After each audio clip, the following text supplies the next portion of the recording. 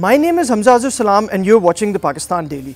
Today we're with the chairman of the Foreign Affairs Committee in the Senate of Pakistan, Senator Mushahid Hussain Sayed, and we're going to talk about the Asian century and what it means for Pakistan. So thank you for joining us today, Mushahid sir.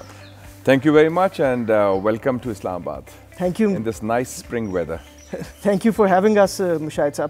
It's a pleasure. So Mushahid sir, what does the term Asian century signify? Asian century signifies a number of things. It signifies a dream which was foreseen by Asian philosophers almost a century ago, now turning into a reality. It signifies a shift in the global balance of economic and political power from the West to the East. It signifies the resurgence of Asia.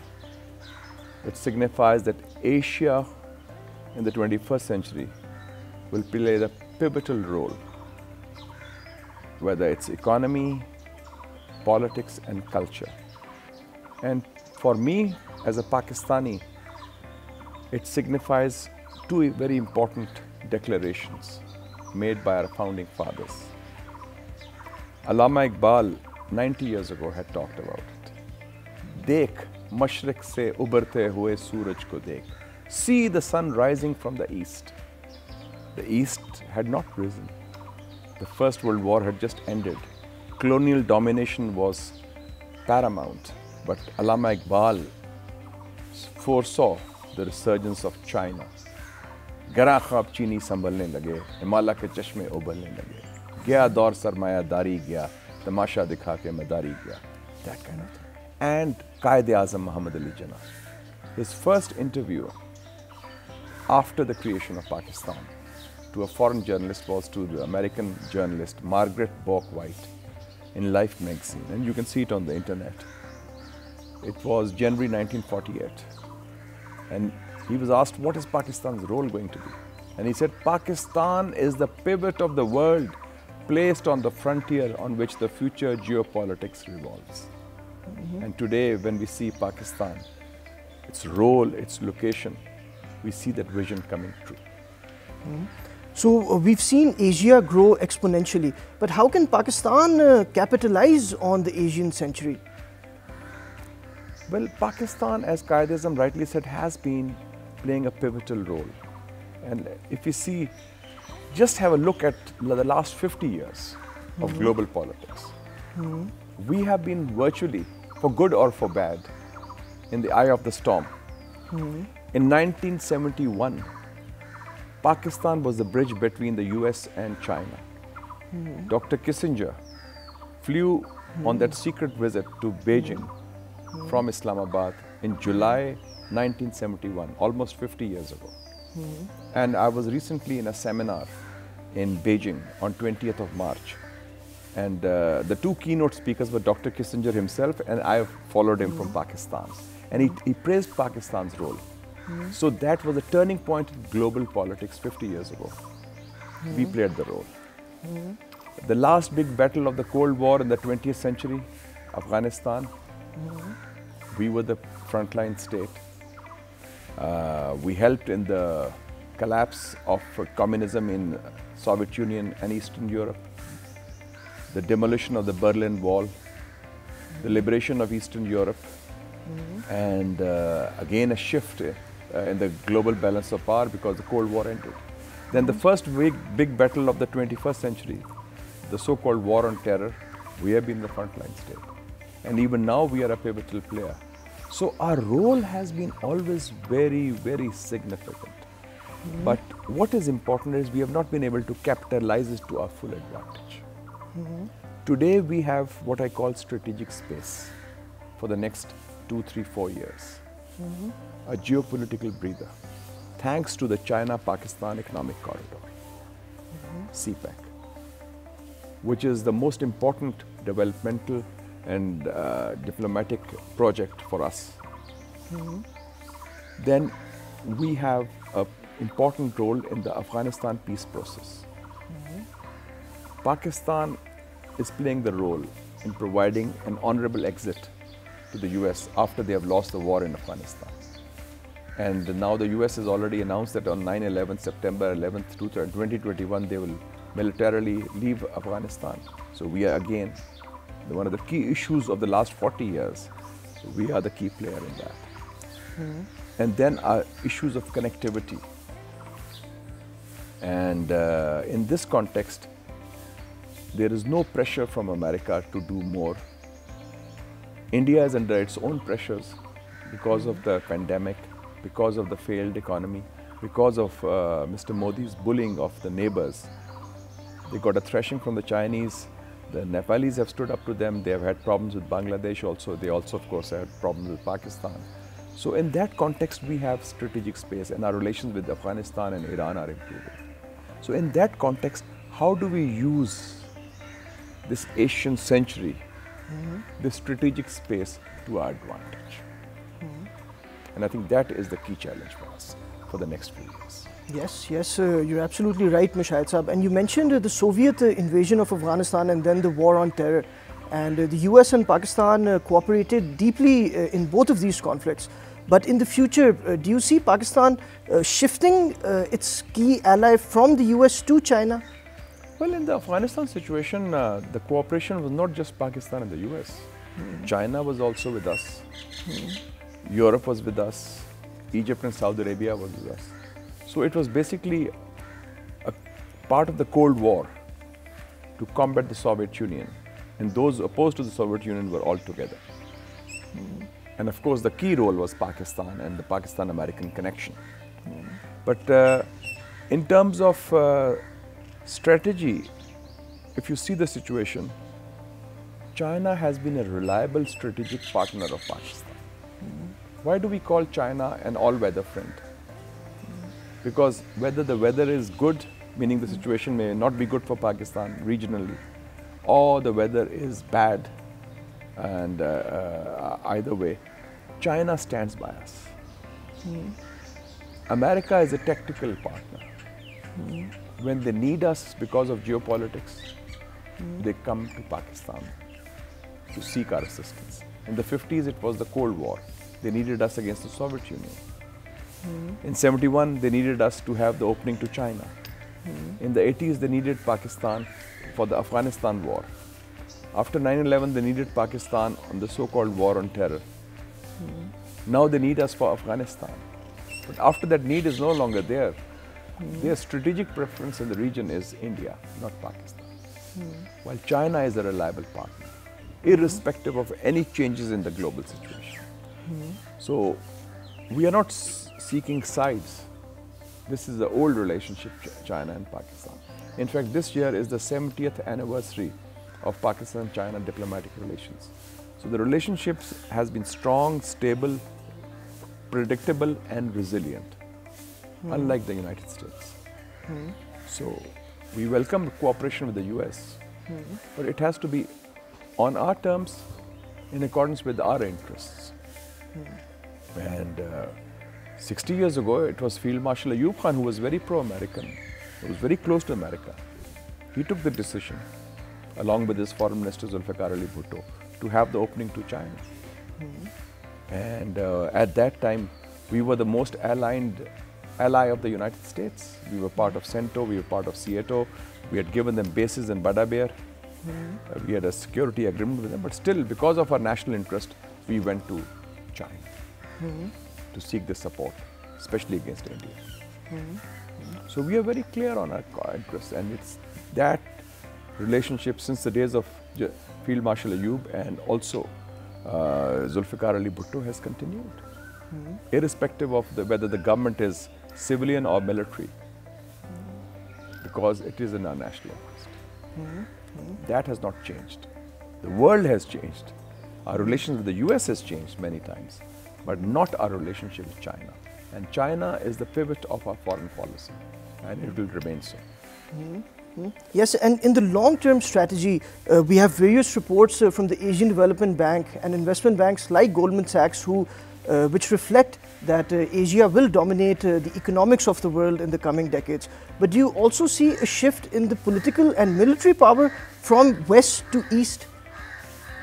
I think it was a British think tank at the end of December 2020 think the Center for Economy and Business Research in London, which announced that in the next 5-6 years, China will overtake the United States. I think they said by 2028, China will be the #1 economy. China is now following second biggest economy after the United States. And they said that in the next 5-6 years, China would grow at 5.7% per annum, and the US would grow at 1.9% per annum. So this is something which is not just Goldman Sachs or the Asian Development Bank or the World Bank. Now this is accepted as a universal truth, and something which is perhaps inevitable.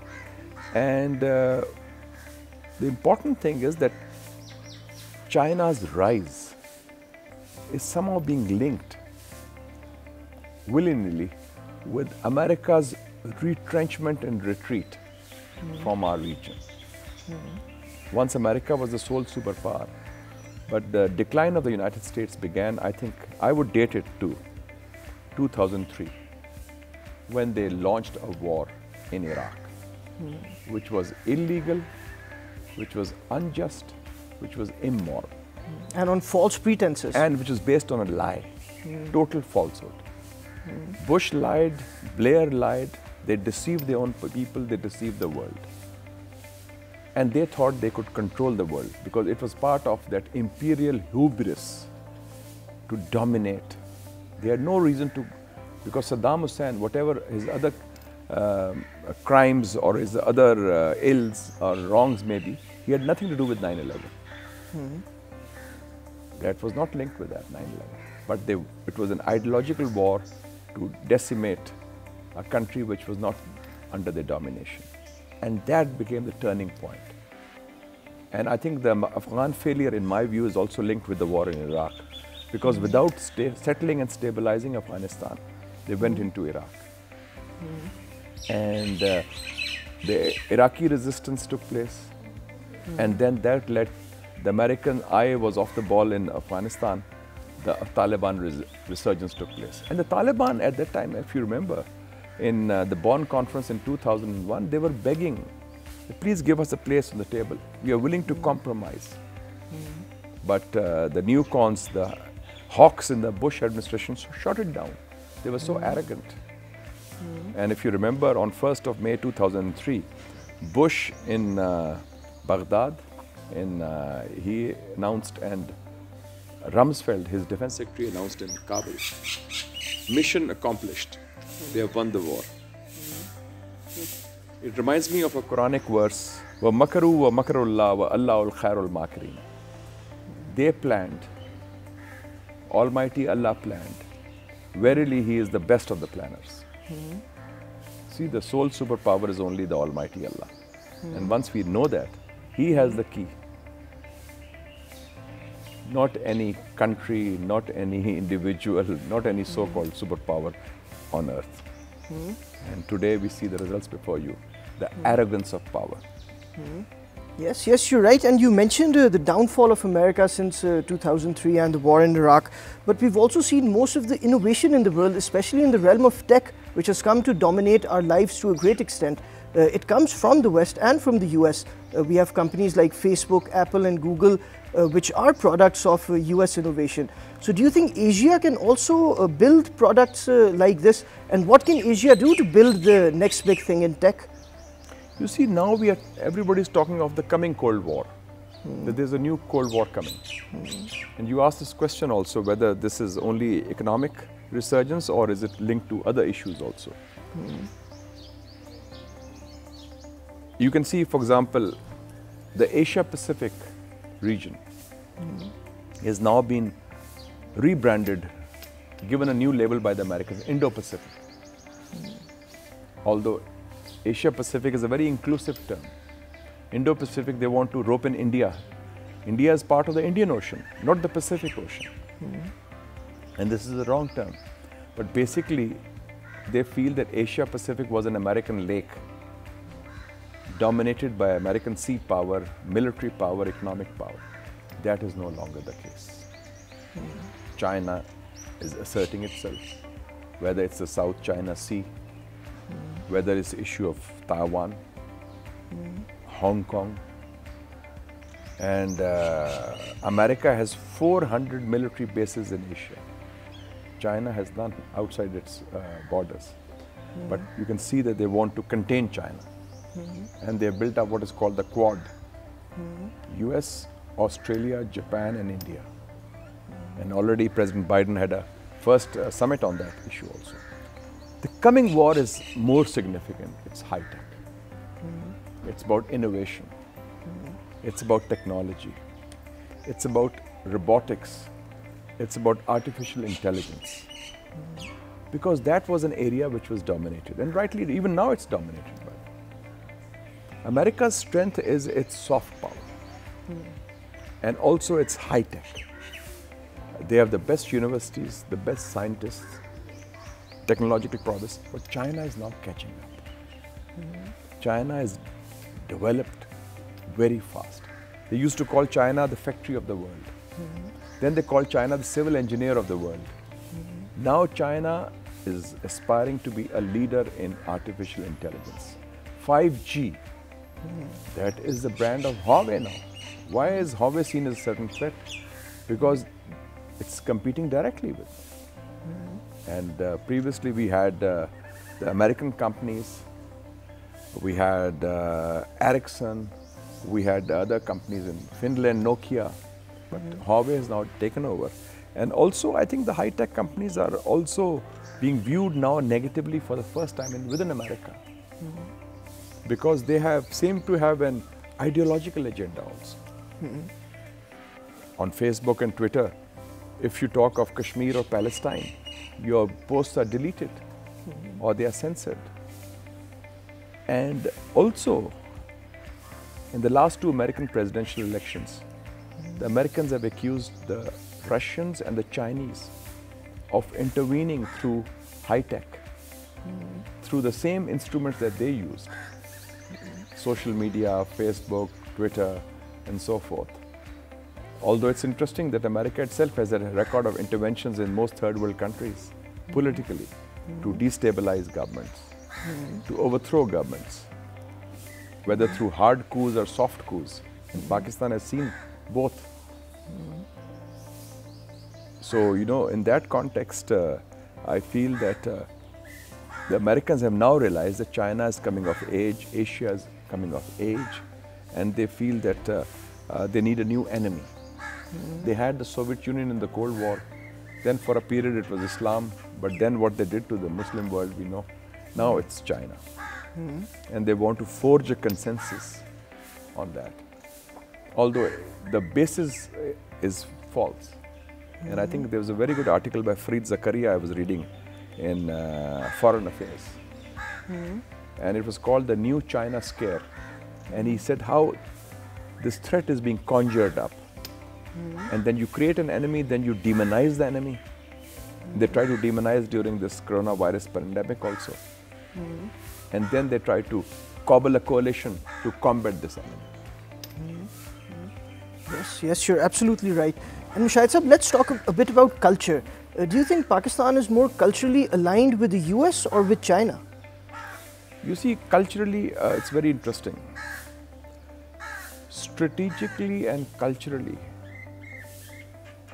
strategically and politically, Pakistan is pro-China. But culturally, our ruling elites, whether in Khaki or in Mufti, are pro-West. English language, colonial domination, and cultural compatibility. World Bank, IMF, Asian Development Bank, Aid to Pakistan Consortium. So we always look towards Washington, London, Brussels, Paris, New York. And the children of the elite also study in the West. They speak the language. So culturally, there is more compatibility with the West. But strategically and politically, we are aligned towards China. So this is a dichotomy, but this happens. And these are interests which are there. Indian elite was very, very pro-British and pro-West after independence, the Nehru period. And but in the Cold War, culturally they were pro-West, but strategically they were pro-Soviet Union, and they had an alliance. Yes. So that was, so that is a interesting dichotomy, but it prevails in a lot of other countries also. But do you think increased people-to-people contacts and connections will reduce this cultural asymmetry between Pakistan and China? I will say that we live in a globalized world. Let's take now China and Pakistan culturally. There are 28,000 Pakistani students studying in China. I think 10-15 years ago there were 2,000. There are Chinese language classes in Pakistan. You go to places, there are Chinese in Pakistan also. Today there are more Chinese in Pakistan than there are Westerners in Pakistan. This is the first time in our history. Normally there's a large presence there. And at the height of the American-Iran relationship, in 1979 when the revolution took place under Imam Khomeini, there were 50,000 Americans in Iran. And the revolution violently overthrew the Shah of Iran, who was pro-West. But the Iranians still have a very strong cultural compatibility with the West or with Iran. Iran and US, Iran and France, even in UK. But they were politically very anti-West. So I think with China, there's a realization in the people of Pakistan very clearly that this is our future. And for example, movies are now being made. Chale The Saath Saath, a Chinese and Pakistani romance story, which was never there before. Movies which are now being dubbed in Chinese. And I think soft power is going to be extremely important. And I was in China 2 years ago for the Dialogue of Civilizations. And there was a banquet by President Xi Jinping. And there was a main table with the president and we were in the second table. And next to me was, I noticed this gentleman and I said, you're from India? I just noticed because he was dressed differently, wearing glasses. He said, my name is Amir Khan, the famous actor. I said, oh, it's a pleasure to meet you. And we had a very good, because he has relatives in Karachi also.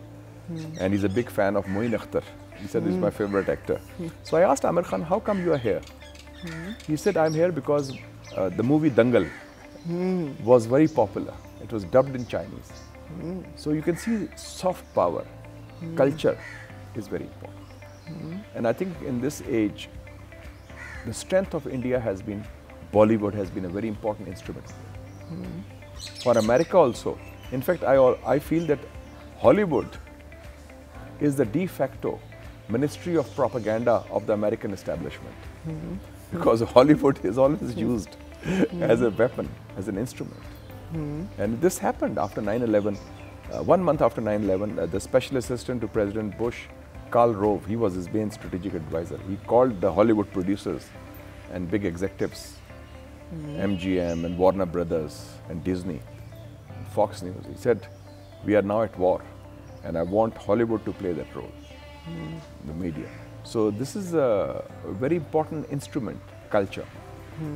And that's why I say Hollywood is the de facto ministry of propaganda, because they are used, they produce movies with themes. Remember the last James Bond movie was about North Korea, because they wanted to demonize North Korea.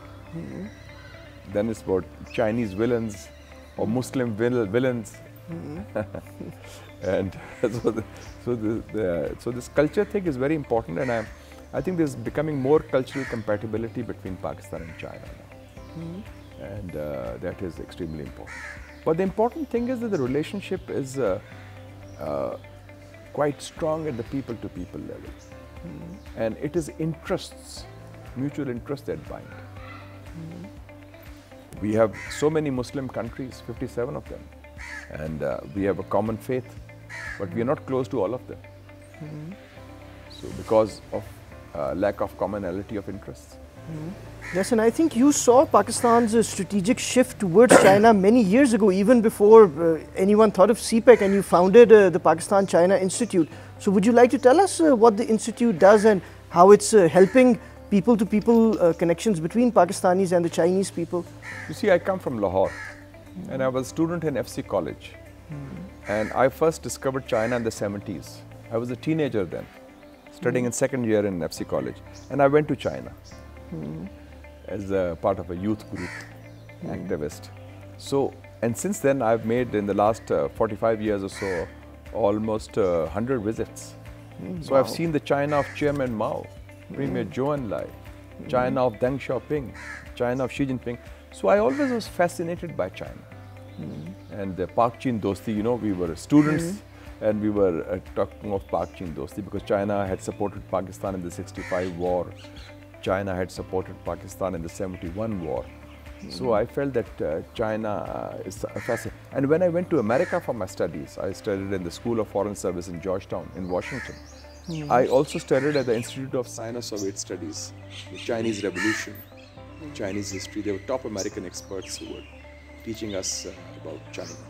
So I learned about China, and despite all these visits, I still think I'm still a student of China, because China is so complex and so vast and so diverse that you always learn about China at every visit. So I felt that there was a missing ingredient in Pakistan-China relationship. We have a very close relationship between the two states, between the two governments, between the two militaries, but people to people, at the awam level, at youth, students, intellectuals, universities, think tanks, I think that, opinion leaders, that was a missing dimension. So I felt the need that there should be a platform. So it was a labor of love. It was an idea. And that idea was in my mind that there should be. So that I launched this thing. And it was just an idea. And we launched it on 1st October 2009. And mashallah, by the grace of God. And this was before CPEC, before Belt and Road Initiative, before talk of the Asian century.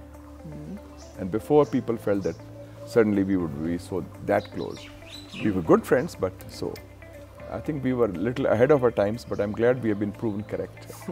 And mashallah, it's been a good innings so far. But did you know at that time that Pakistan and China would become such important strategic partners? Well, I always felt one thing, that the 21st century would belong to us, to Asians. And if it belongs to the Asians, China is the key country. And China is our neighbor, China is our best friend. Because I was seeing the rise of China. And I remember reading a very interesting article in The Atlantic, which is an American publication, May 2009. And in that it was written by Robert Kaplan, professor. He had visited Gwadar. And in that visit, he talked that Gwadar can be the Rotterdam of Asia. Rotterdam is the top port of Europe, in the Netherlands. And because Gwadar is the shortest access for Xinjiang, Kashgar in China, for Dushanbe, for Almaty and Astana in Kazakhstan, for Tashkent, for Samarkand, for Bukhara, for Ashgabat, and for Bishkek. So this is the future. And the potential of Gwadar was pointed out before it became part of CPEC. Because Gwadar was built by the Chinese. And the first vision of Gwadar was pointed out by Prime Minister Nawaz Sharif. And it was in 1992, when he was Prime Minister, at a Quetta conference of the ECO, Economic Cooperation Organization. They talked of Gwadar as the port. So that vision was there, it was realized, built by the Chinese in 2003, completed in 2007, and then 2013 it was handed over. First we handed it over to a Singapore company which couldn't run it, then it was handed over to the Chinese company, 2013. Then today it is the centerpiece of CPEC. So basically, as a student, I saw the trend of history was very clear, that the shift in the balance of power was there. This happens. Western colonialism collapsed in the 20th century, and the American century has come to an end in the early part of the 21st century. And now it's the turn of the Asian century. So these are cycles of change in history. And Almighty has been very kind. We are very fortunate, thanks to the Qaid-e-Azam, that we are free citizens of a free country. See what is happening to the Muslims in India. That Qaid-e-Azam had this vision over 80 years ago in Lahore, 23rd March 1940, to seek an independent state for the Muslimans of South Asia. And so we can see that Pakistan has that role. Pakistan must realize that potential, for which our founding fathers worked so hard. Yes, and you know, we understand that the Asian century implies that China will dominate the world, but India will be number 2 in the Asian century. So how do you think Pakistan will balance India's rise in Asia? No, I think that the Asian century means all of Asia. It should include not just China, includes India, Pakistan, Singapore, even Japan.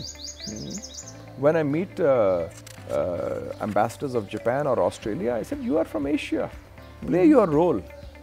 You are looking thousands of miles away towards Washington, have an approach, be more inclusive. Stop talking of a Cold War, stop talking of a containment.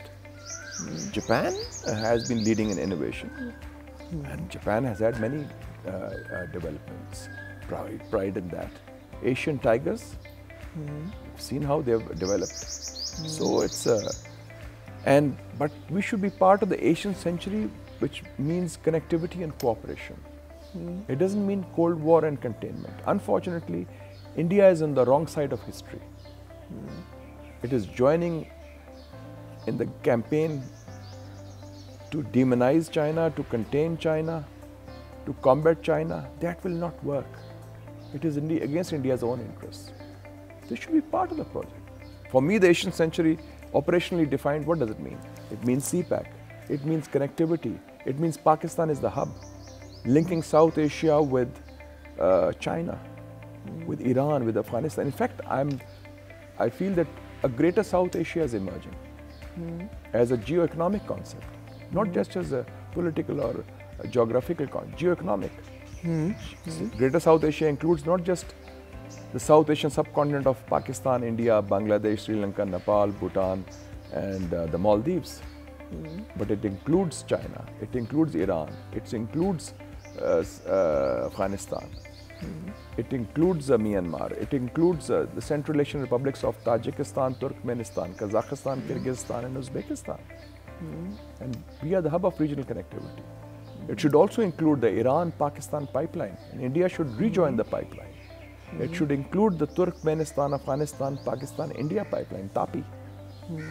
So that is what the future is, driven by roads, railways, energy, economy, ports, pipelines. And I'm very happy that 2 weeks ago the agreement was signed. Pakistan, Afghanistan, Uzbekistan railway. And now we are talking of the biggest project of CPEC, and the second phase of CPEC is going to be the ML1, Main Line 1, 1,872 kilometers, Karachi to Peshawar, upgradation and dualization of the railroad, which is the biggest transformation of the Pakistan Railway in the last 70 years. And that should extend to Jalalabad, go up north to Mazar Sharif, and to Termez, which is the Uzbek city on the Afghanistan or Uzbekistan border. And this rail connection, the whole world will be transformed. We have to bid goodbye to wrong policies of the past, of Cold War or containment. We had wrong, flawed policies in Afghanistan. I think we have learned our lessons. Both our political establishment and our military establishment have learned those lessons. They have reversed those wrongs in Afghanistan. Now we are trying to reach out. And I think it's important that India also learn a lesson from that. The attempt to bully, to dominate, to be the hegemon in the region will not work. The important future is connectivity, cooperation, and the Belt and Road Initiative is very inclusive. It provides for win-win cooperation for everybody. Nobody is excluded, nobody is a loser, everybody is a winner. And that's the future. But Mushahid Sahib, given the inevitability of the Asian century, how do you see Pakistan's foreign policy evolving in the next 50 years? And do you think we will be able to maintain a close strategic relationship with the United States? There was a very famous Israeli statesman. He was foreign minister of Israel. His name was Abba Eban. When I was a student in Washington, I often heard his speeches at the think tanks. Very articulate. He once said about some of the Palestinians, which is not a good comment, but he said that, oh, my friends in the PLO, they never miss an opportunity to miss an opportunity. I think this also applies to Pakistan. We never miss an opportunity to miss an opportunity. We had a great opportunity in the 1990s, after the end of the Cold War, Afghanistan, to bring peace. But no, we made a mistake. We talked of strategic depth. We talked of domination of Afghanistan. We thought only we could do that, instead of being more inclusive, bringing the region. And we got our fingers burnt the hard way. And monsters were created, Frankenstein monsters, who have now trying to devour our own. And now we are learning those lessons. Extremism, which became violent also. So I think that this is again a historic opportunity. Then the opportunities which were there in the region also. So I think that it's important. I was talking, I remember 3-4 years ago, we were there at 6th of September, the Defence Day function. I was chairman of the Defence Committee, and I was talking, General Rahil Sharif was there, General Bajwa also. And I think from our side, myself and Sardar Yas Sadiq, speaker then, Khurshid Shah Sahab, the leader of the opposition. And we were talking with these generals. I said, General Sahab, make new mistakes. Don't repeat old ones, especially in Afghanistan, because the old mistakes will lead to the same consequences we have had before. As Einstein rightly said, trying to do the same thing over and over again and expecting a different outcome is either insanity or stupidity. So I think that we have learnt our lessons. We should move forward and stabilize Pakistan. Of course, it has been said before, Mia Saab said it also, General Bajwa also set our own house in order. That goes, that goes without saying, but take practical steps for that. Pakistan needs today a healing touch, because the issues are such that no one person, no one party, no one institution, no one government alone can do this. It has to be a collective effort to build a better tomorrow for our people. And that is what is needed. And if they have to make mistakes, make new mistakes, but don't repeat old ones. And Mushahid Sahib, you've had the privilege of witnessing the makings of history, and you've seen foreign affairs very closely. But what advice would you like to give to young people who are interested in foreign affairs, but they find the subject too complicated? It's not that complicated. First of all, this subject should come from the heart. It has to be a passion. For me, foreign affairs is a passion. I always tell my son that I'm very fortunate that my hobby is my job. So you know that it's something which I like doing. I know a lot of people, I meet civil services, and they have the word doctor. I said, how come you were a medical doctor? He said, we started studying medicine, then we realized we made a mistake after 5-10 years. Then we shifted to other fields. So I think it's important that if they like foreign affairs, and foreign affairs affects us. For the last 40 years, 50 years, what has happened in the region has driven Pakistan's internal developments.